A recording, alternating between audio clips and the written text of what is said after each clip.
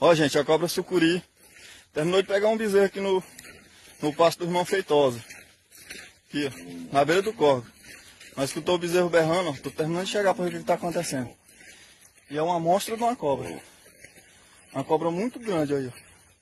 Na beira do córrego, o córrego cheio. Olha o tamanho dessa cobra. Nunca nem me vi na minha vida uma cobra desse tamanho, gente. Olha só, ela tá viva. Minha esposa foi buscar a espingarda para matar ela. Olha o tamanho dessa cobra, gente do céu.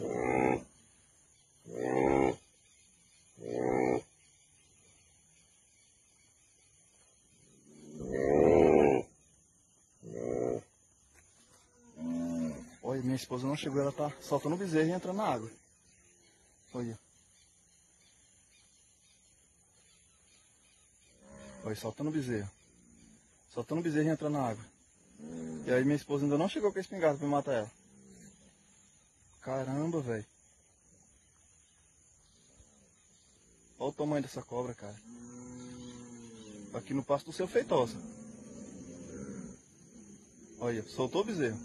Tá indo embora. Ó. Olha, foi embora. Matou o bezerro.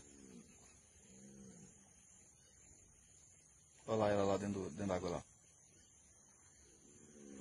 Dá uns 4 a 5 metros.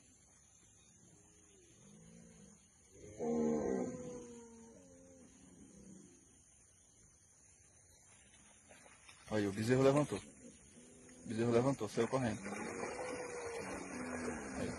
Aí a cobra terminou de sumir.